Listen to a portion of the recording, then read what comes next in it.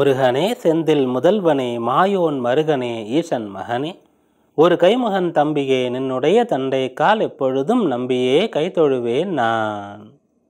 IBC தமிழர்களுக்கு அன்பான காலை வணக்கம்.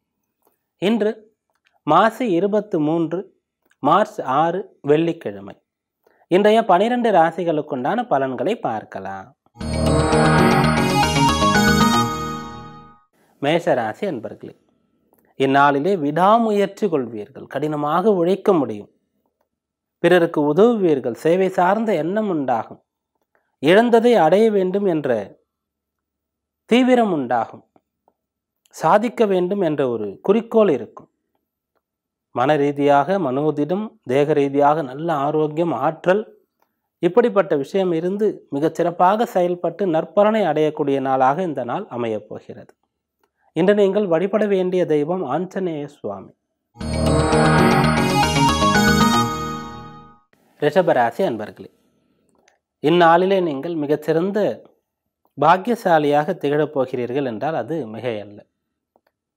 எந்த ஒரு செயலை செய்வதா இருந்தாலும் அதை சரியாக திட்டமிட்டு சிறப்பாக செய்து முடிப்பீர்கள். நல்ல பேச்சாற்றல் இருக்கும்.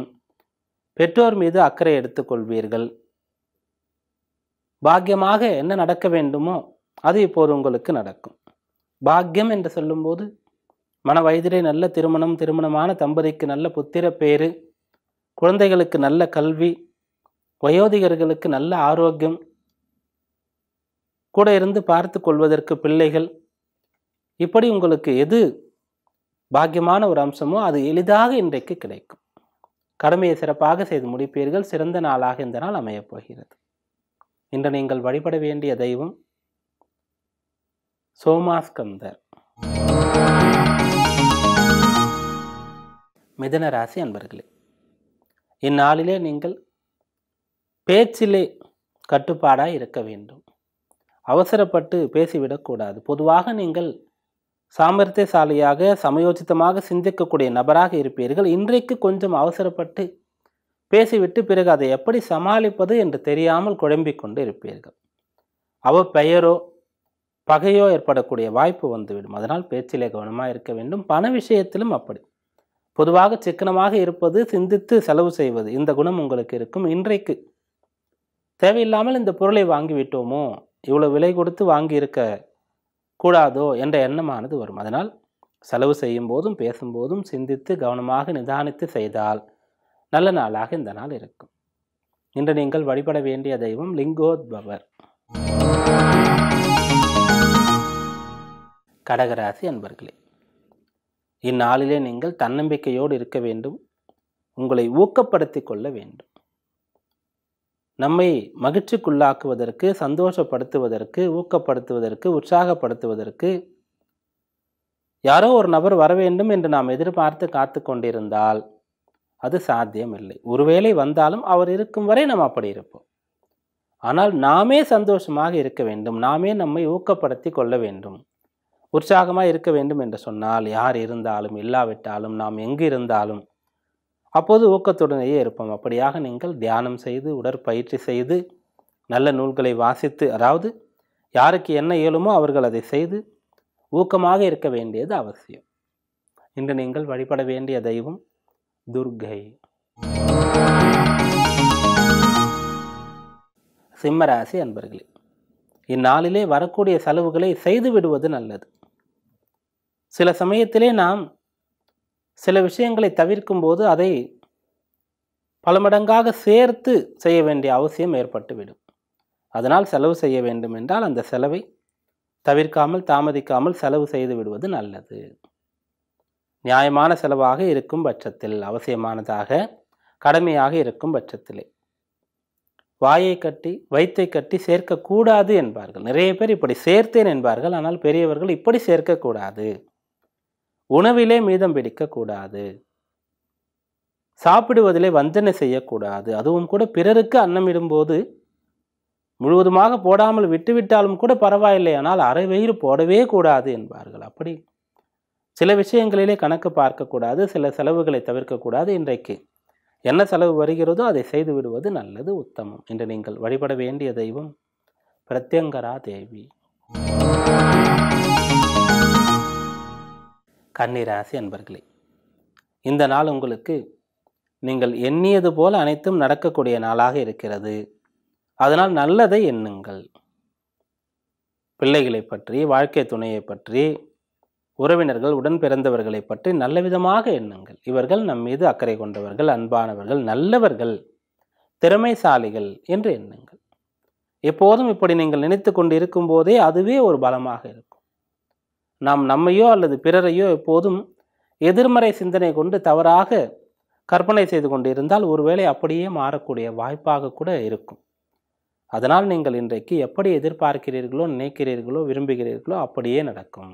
எதிர்காலத்திலே அது மன நிம்மதி, நிறைவு தரக்கூடியதாக இருக்கும். என்று நீங்கள் வழிபட வேண்டிய தெய்வம் கால பைரவர். துலா ராசி என்பர்களே, கடுமையாக உழைக்கக்கூடிய நாளாக இந்த நாள் இருக்கிறது. ஆனால் உழைப்பின் பலன் உங்களுக்கு கட்டாயம் கிடைக்கும். வீடு, வாகனம், மனை வாங்க வேண்டும் என்பவர்களுக்கு அது சாத்தியமாகக்கூடிய நாளாக இருக்கிறது.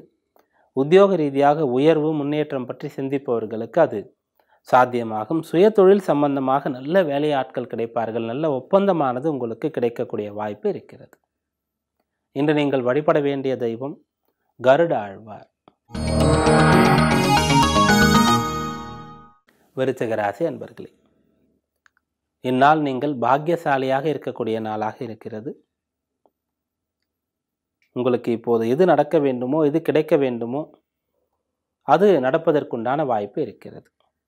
உங்களுடைய வயது, உங்களுடைய நிலைக்கு தகுந்தவாறு பொருள் தேவையா, கல்விக்குண்டான உத்தியோகம் தேவையா, சுயதொழில் தொடங்குவதற்கு அனுமதி ஆதரவு தேவையா, நோய் குணமாக வேண்டுமா, இப்படி எது உங்களுக்கு நடக்க வேண்டுமோ அது நடக்கக்கூடிய வாய்ப்பு இருக்கிறது. நம்பிக்கையோடு நாளை தொடங்குங்கள். கடுமையாக முயற்சி செய்யுங்கள், பிரார்த்தனை செய்யுங்கள், நல்லதே நடக்கும். என்று நீங்கள் வழிபட வேண்டிய தெய்வம் ஆண்டாள் தாயார். தனுசு ராசி என்பர்களே, இன்றைக்கு நீங்கள் எந்த ஒரு விஷயத்திலும் போட்டி போடாமல், அவசரப்படாமல், பதட்டப்படாமல் பொறுமையாக இருக்க வேண்டியது அவசியம். உங்களுடைய நாளை தொடங்கும் போது இன்றைய பணிகள் என்னவோ அதை திட்டமிட்டு, அதுவும் நீங்கள் மட்டும் அனைத்தையும் செய்வதாக, அதாவது பிறருடைய உதவி, ஒத்துழைப்பு கட்டாயம் தேவை என்ற விஷயங்களை தவிர்த்து உங்களால் இயன்ற முடிந்த பணிகளை திட்டமிட்டு அதை மட்டும் நீங்கள் செய்து கொண்டிருந்தால் போதுமானது. புதிய விஷயங்கள், பிறரோடு தொடர்பு, அதாவது பிறர் சம்பந்தப்பட்டு செய்யக்கூடிய காரியம், இதை பற்றிய விஷயங்களை கொஞ்சம் தள்ளி போடுவது, ஒத்தி போடுவது நல்லது. இப்படி செய்யும்போது ஏமாற்றம் இருக்காது, காரியம் தடைப்படாது. இன்று நீங்கள் வழிபட வேண்டிய தெய்வம் லிங்கோத்பவர். மகர ராசி அன்பர்களே, இந்நாளிலே உங்களுக்கு தேவையான அனைத்தும் எளிதாக கிடைக்கும். எதிர்பார்க்கக்கூடிய விஷயம் எளிதாக ஈடேறும். குறிப்பாக திருமண விஷயத்திற்கு வரன் தேடிக்கொண்டிருக்கக்கூடியவருக்கு நல்ல வரன் கிடைக்கக்கூடிய நாளாக இந்த நாள் இருக்கிறது. இன்று நீங்கள் வழிபட வேண்டிய தெய்வம் சப்த கன்னியர். கும்பராசி அன்பர்களே, இந்நாளிலே உங்களுடைய தேக ஆரோக்கியம் சிறப்பாக இருக்கும். உங்களுடைய உடல்நிலையை பற்றி அதிக அக்கறை கொள்வீர்கள். தேக பயிற்சிகளை செய்வது, சரியான உணவு கட்டுப்பாடு, சத்தான ஆகாரங்களை சாப்பிடுவது, இப்படிப்பட்ட விஷயங்களை செய்ய முற்படுவீர்கள். அதே போல உங்களுடைய உழைப்பும் கூட உங்களுக்கு சிறந்த பலனை ஏற்படுத்தி கொடுக்கும். பகை, பிரச்சனை இருந்தால் உங்களுடைய சாமர்த்தியமான நடவடிக்கை மூலமாக அது சரியாகும். என்று நீங்கள் வழிபட வேண்டிய தெய்வம் ஐயப்ப சுவாமி. மீனராசி அன்பர்களே, இந்நாளானது உங்களுடைய வசதிகளை நீங்கள் பெருக்கிக் கொள்ளக்கூடிய நாளாக இருக்கிறது. தேவையான பொருள் கைவந்து சேரும். வாங்க வேண்டிய பொருட்களை வாங்குவீர்கள். உங்களுடைய தேவைகளை நீங்கள் தள்ளி போட்டிருந்தால் அல்லது குடும்ப நபர்களுக்காக விட்டு கொடுத்திருந்தால் இப்போது அந்த தேவைகளை நிறைவேற்றி கொள்ளத்தக்க அளவிற்கு வருமானம் வந்து சேரும். பொருள் வாங்குவது, வருமானம் வருவது, வளம் பெறுவது, இதுவெல்லாம் இன்றைக்கு சாத்தியம். இன்று நீங்கள் வழிபட வேண்டிய தெய்வம் நடராஜ பெருமாள். இந்நாள் அனைவரும் ஆரோக்கியமாய் இருக்கக்கூடிய ஆனந்தமான நாளாக அமையட்டும்.